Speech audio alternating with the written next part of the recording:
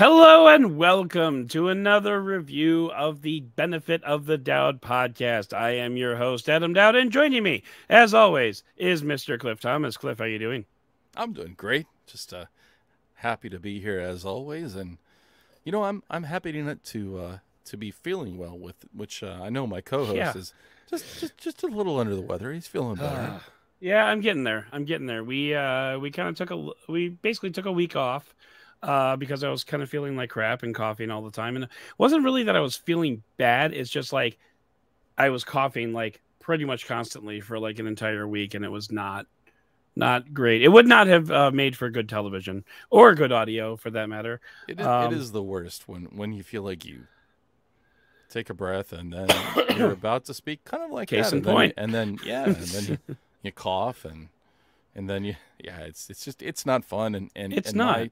I somehow have been able to avoid the cough. I also have been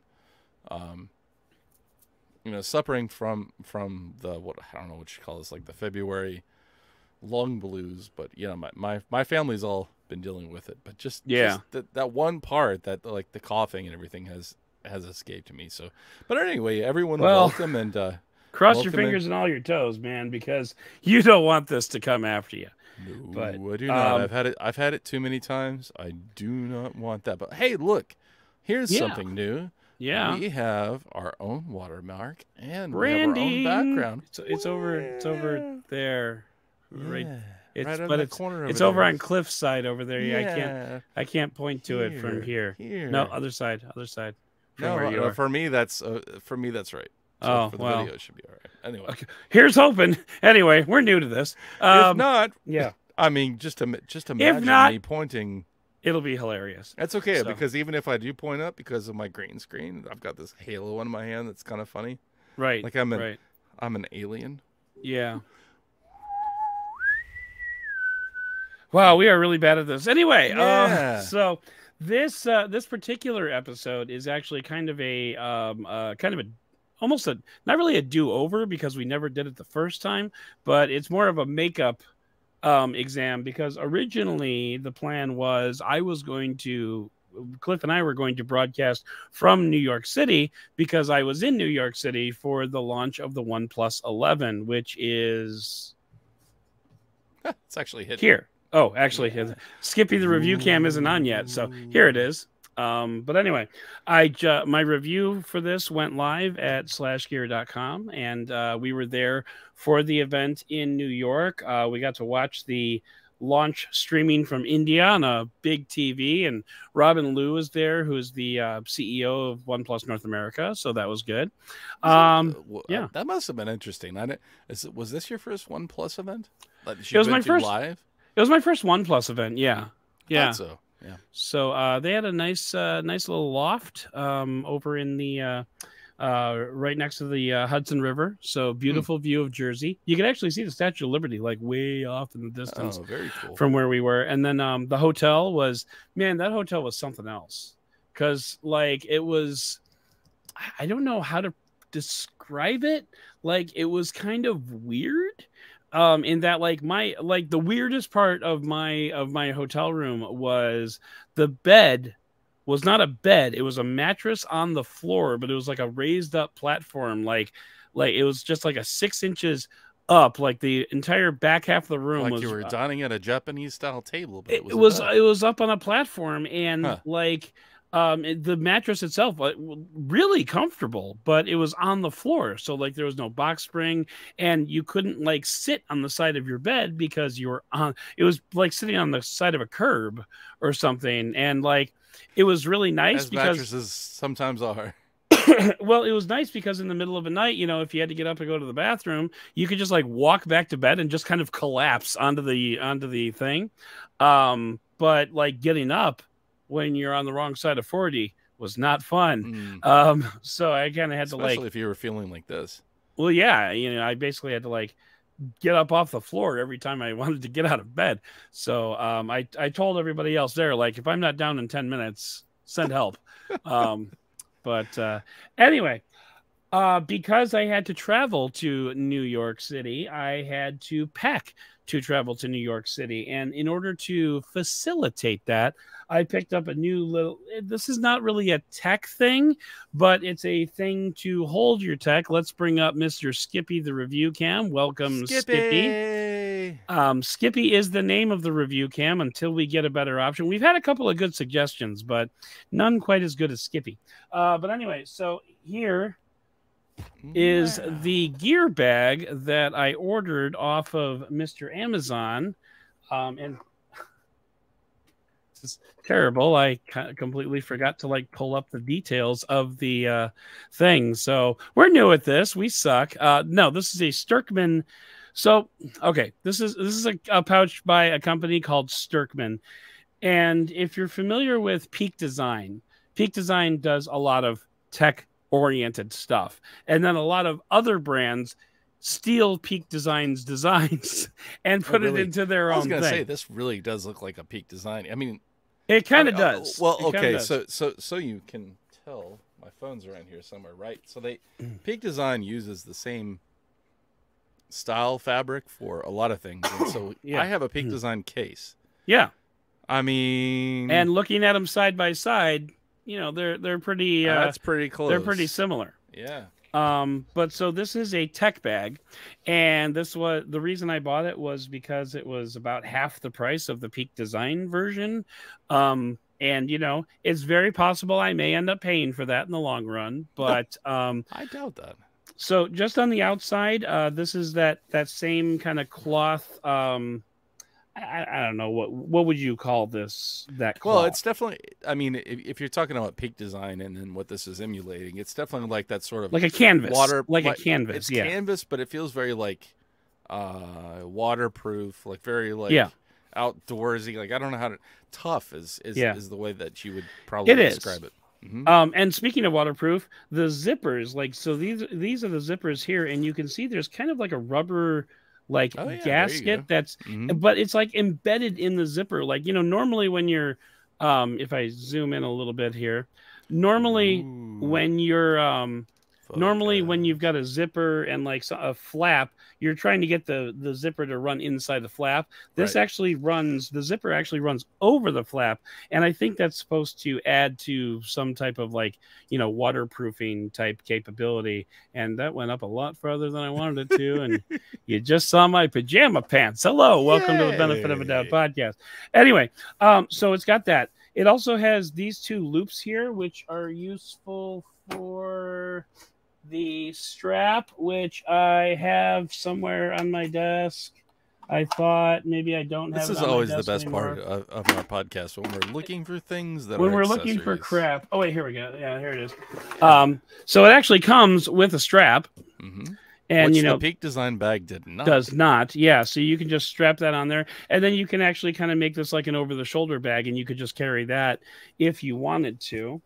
When you need your man purse, you need your man purse. When you need your man purse, you need your man purse. There's also two like holdy straps down on the bottom here, so you can like, if you're holding the bag, you can like stick your fingers through also there. Like, if you need to put it on your carry-all, like your luggage, that'll strap on. It's not big enough for that. Not big enough for like the no. It's mainly just for like when you're holding it. Gotcha. I guess.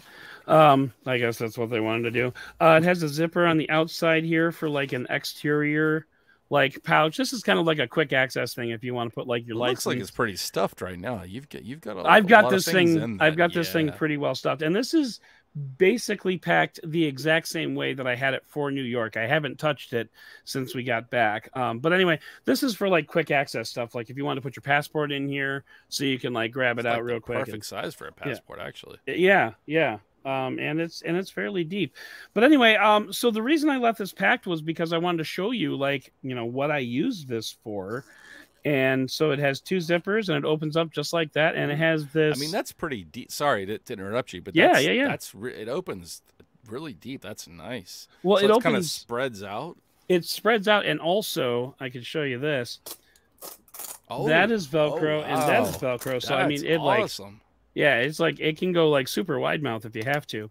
But anyway, it's got this cross pocket design, which the Peak Design bag also has. And as you can see, yeah, it's pretty stuffed in here. So Got your pills in there?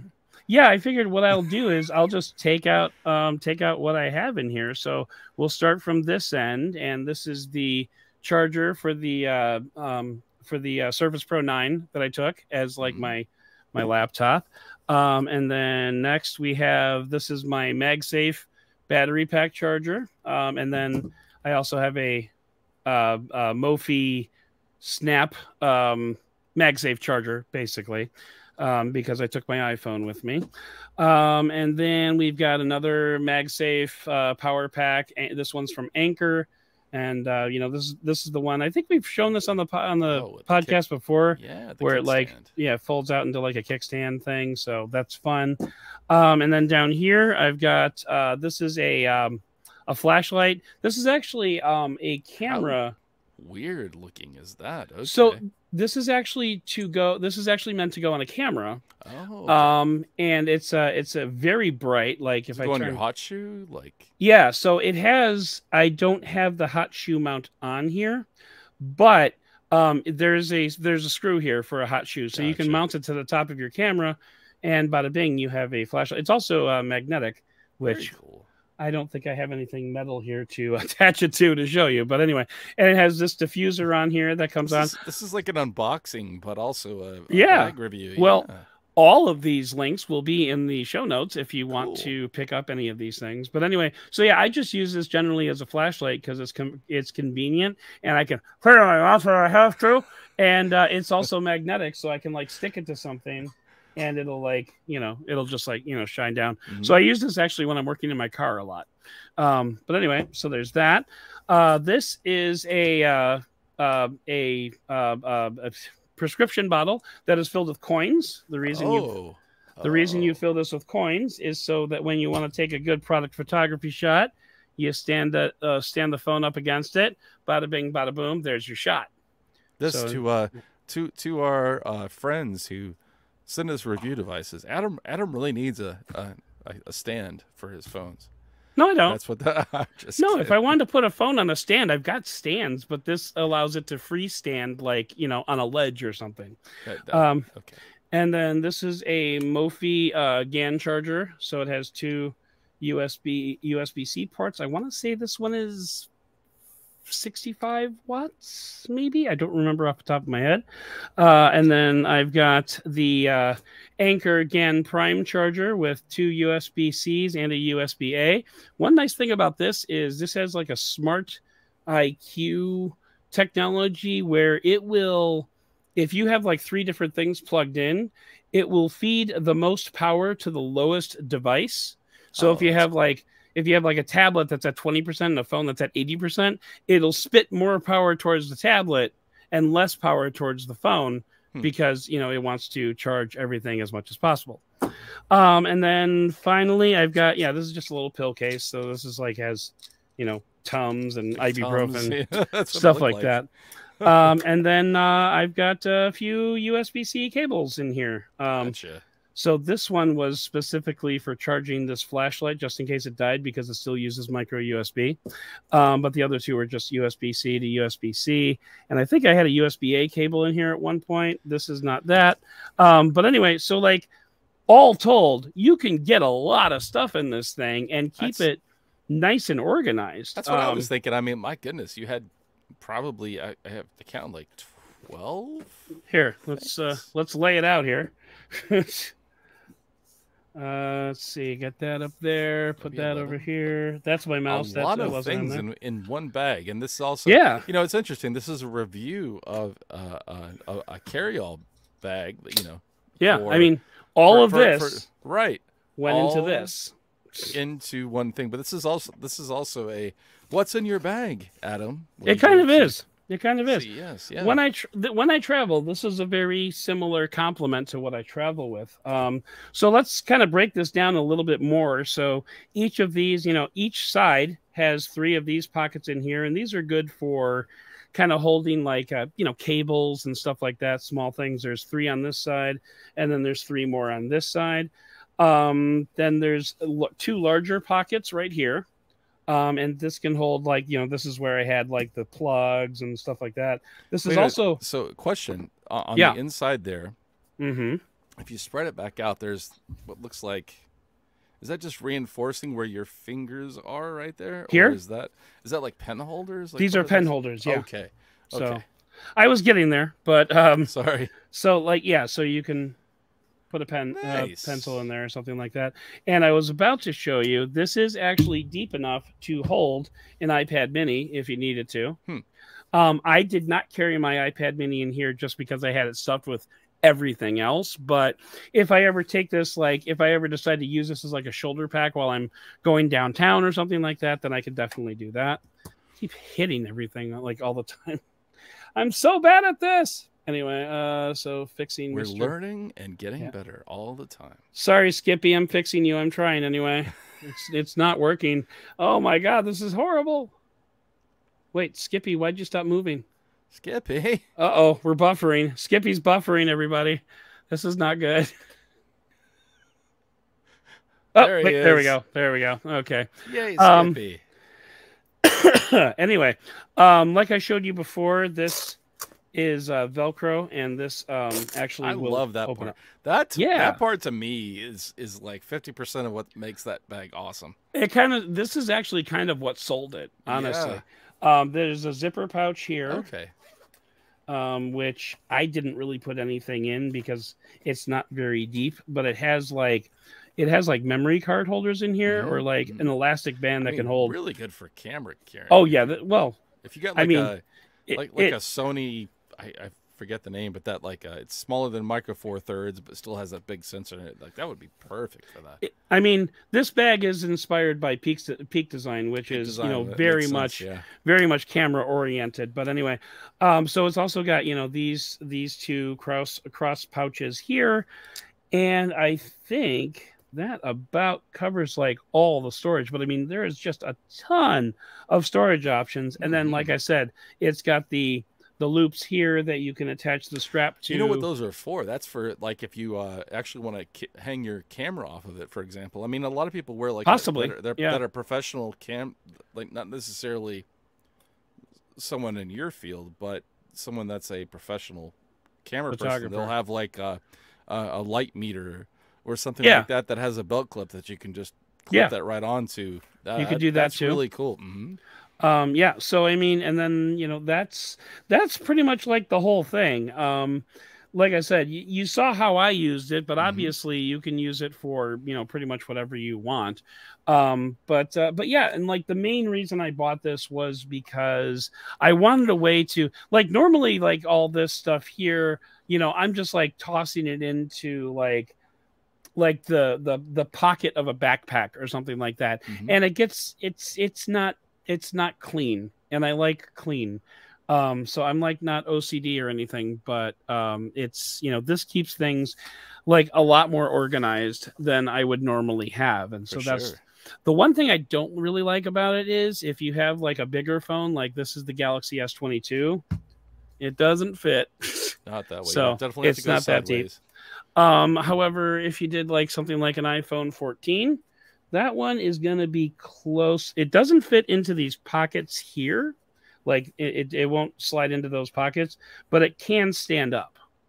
So I don't know. Take that for what you will. I could put it like here, probably. I feel like you're going to have that in your pocket or something. Yeah. But this is for like someone who wants to travel with like multiple phones. If they're looking for something to carry multiple phones, you won't be able to stand them up. You could definitely lay them down, of course, but you won't be able to stand them up all that well. Like this is the iPhone 14, the 6.1-inch screen. It barely fits. I wouldn't probably rely on that. And then like one other kind of like downside that I noticed is, when I had it packed up, it probably won't do it now, but this side of the zipper actually started to pop a little bit. So it popped open when it was zipped shut. I was able to fix it just by opening and closing the bag again. But that right there is indicative of the lack of Peak designiness. Like I don't think a Peak Design bag would do that, to be honest. Just because they add another layer of quality to their stuff that So what was the price I'll just we'll put these two things together. What was the price of the Peak Design bag? I think it was like $80, wasn't it? It was like $70 or $80, something like that. And this was what? This was this. So currently, this is $45.99, and I want to say that's probably about the price I paid for it. I was actually using like Amazon credit because I returned something, so I don't even remember like exactly how much it was. But actually, I suppose if I go to my order, yeah, it was $49.90. It was $45.99 when I ordered it. So. So yeah, it's you know, like I said, it's probably a little bit more than half the price of the Peak Design, and I don't necessarily think that you're going to get an extra. So one thing I want to point out though, yeah, and I think this is always a good measure of the design of bags, even in small bags, is that you're able to, and you had it up before, but you're able to set this down. Okay. And spread it out, and it's not falling over. Right. Oh yeah, absolutely. That, I mean, you think that's a small thing, but sometimes when bags are not thoughtfully designed, they will just plump over, and you're dealing. It drives me nuts. It drives me nuts with backpacks. Even sometimes good backpacks, but they're just the balance isn't there. But this seems like it's very nicely balanced. But you can kind of see it's almost symmetrical, by the way. Yeah. But that when you're putting stuff in it, I feel like if you put something on one side, it's not going to plop over like you have it right now, right? It's not plopping over. Right. That's really nice. Yeah, and I mean that's I mean, and again, you know, I was holding this open when it was empty, and it wasn't flopping over like that. But it's still not. I mean, it's still even though that's awesome. I mean, that again, you imagine yourself there trying to pack the bag, and it's like flum, flum, flum, all over the and place. Like you're just constantly really, like it's one of those small things. It just it really makes a big difference. Yeah, and so I have been very pleasantly surprised and very happy with how this turned out. And $45.99. I mean, you know, I don't think we should say that this is a cheap bag. It's $45.99 for that, even though it's not cheap. No, it's not cheap. Like that's reasonably priced, but that is not a cheap bag. Like you could probably get something on Amazon like that for $12.99 if you didn't care about it. There was another bag that was similar to this one that I want to say was around 30. Okay. The reason I went with this one was because it included the shoulder strap, and I want to say that the other one that was 30 didn't even have loops to attach a shoulder strap, so I kind of wanted that as well. But I mean, really, those were the significant differences, and I also didn't care all that much because, again, I was using Amazon credit, so it's not like it was really costing me anything. But yeah, if I had to, you know, really stop and think about it, I might have gone with a $30 one, but you know, that's kind of up to you if you want to see if you can find something cheaper. Now, I don't like that this is basically a Peak Design ripoff.